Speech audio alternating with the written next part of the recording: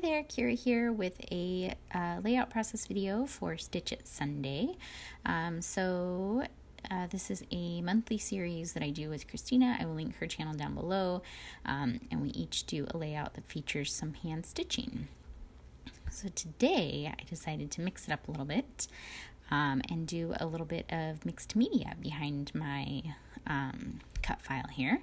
So if you watched my resolutions for 2018, one of them was to kind of get over my fear of mixed media and try it a little bit more. So I'm slowly easing my way into it. So all I'm doing now is getting my cut file off of my Cricut mat here. I just used a font that I had on my computer. I get all my fonts from dafont.com and just enlarged it to, I think it was 11 inches wide, and just cut it out on my Cricut. I'm scrapping these photos of my kids. This is when we were still living in the apartment and we were out on one of our daily walks, and the maintenance guys had left a faucet on, and so it flooded an entire sidewalk, and my kids, of course, being two toddler boys, were super excited and wanted to play in the water and get muddy and dirty, and so that's what they're doing in these pictures, is just splashing around in the giant wet mud puddle, I guess, that the maintenance guys had left out. So I'm going to go ahead and add some mixed media behind my cut file here. So all I'm doing is really roughly and lightly with a pencil kind of tracing around where I want my cut file to go. And then I'm going to take some white gesso and a paintbrush and just kind of messily paint on some white here behind where my cut file is going to go. So I just wanted it to kind of look messy and not like I purposely planned each stroke, even though you guys know I totally did, because I'm not one to just let go with my mixed media, which is why I think the paintbrush probably works better for me than the packaging technique. I don't think I have enough control with the packaging technique versus a paintbrush, so I think that's why I like the paintbrush better. Anyways, I'm drying it with my heat gun because I didn't want to wait, and I was too impatient to let it wait to dry, and I wanted to get started on my stitching. So I just went ahead and used my heat gun on that. And gesso, it doesn't really take that long to dry anyways, so it's not like it really took that long to dry with a heat gun either, but it just sped the process along.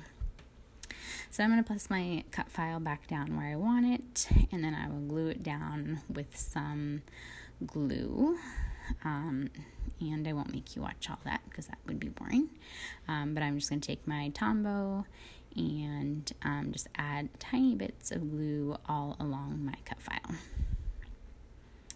And that's my son playing with some washi tape over to the right of me. So we're crafting together. So once I get that all glued down, now I can punch my holes. And I use a We Are Memories Keeper mat, and I used to use a regular tailor's awl to do my punching of my holes. You can find both of these things on Amazon for probably about $10 total, really cheap. And then I just stitched in some white thread all around my cut file, and I'm done. I love the way it turned out. I think it looks awesome with the mixed media behind it. I think it looks really cool. So I didn't really know where I wanted to place my photos. I had an idea when I had first had the layout kind of placed down. I was like, oh, okay, I'm going to put my photos here. But then once I got it stitched, then I went back to it and I was like, where did I want these to go again? And I completely forgot. So they're not at all where they were at the start of the video, if you noticed where I had them before. But they turn out, it's fine where they ended up. I'm going to bump a couple of them up with some foam. So I'm just using some regular craft foam. Oh, I guess I only bumped one of them up with craft foam. And then I had no idea how I was going to embellish this page, and I hadn't really even thought about it before I started. It's been a long time since I've scrapbooked without like a kit or without like design team requirements. So it was actually a little harder for me to do this one because it was like, oh, you're free to do whatever you want. And I kind of got a little panicky, like, wait, what? So I just pulled out my blue ephemera box and decided to go with kind of this like monochromatic color scheme, since I have the blue cut file on top of the blue background, and then the pictures are in black and white, so it's kind of got that gray feel to it. So yeah, I just went for like this blue and kind of aqua color scheme and threw in some black and white here and there. So I just pulled out everything I thought might work. Pulled out some chipboard, some stickers, some puffy stickers, and just started kind of placing everything down. You will notice that I have a journaling spot up there, and I was going to do some journaling on this layout, and then I got about one sentence in and it filled up the entire journaling spot because my handwriting is just way too big.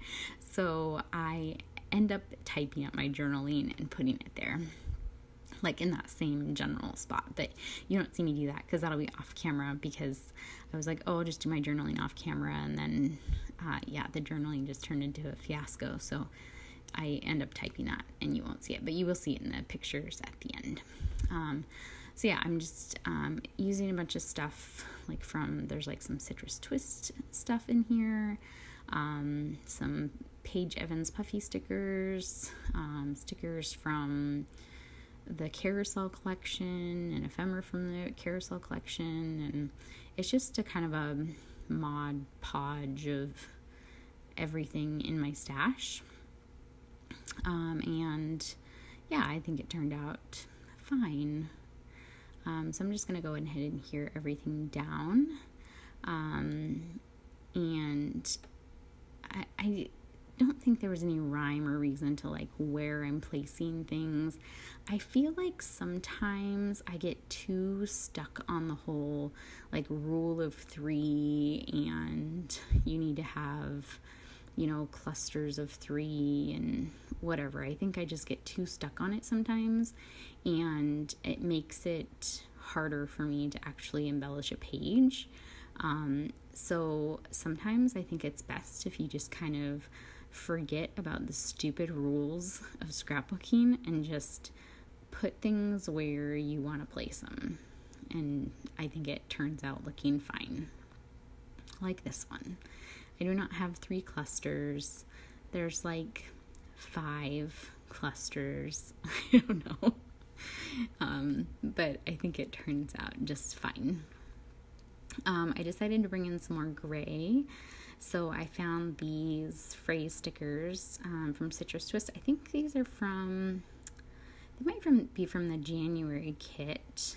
And I didn't use any on any of my layouts for Citrus Twist this month. So I decided to throw some on here because they had they were gray, but then some of them had like some aqua on them too. So I thought it would work well. And they had phrases that I think worked perfectly, although I cannot think of what they say at this moment, but you will see in the close-ups. Down there at the bottom, I will end up putting my date, and yeah, so I'm going to go ahead and put my date here, just some black ink with my roller stamp, and luckily that camera was not glued down yet, so I was able to pick that up and put it back down.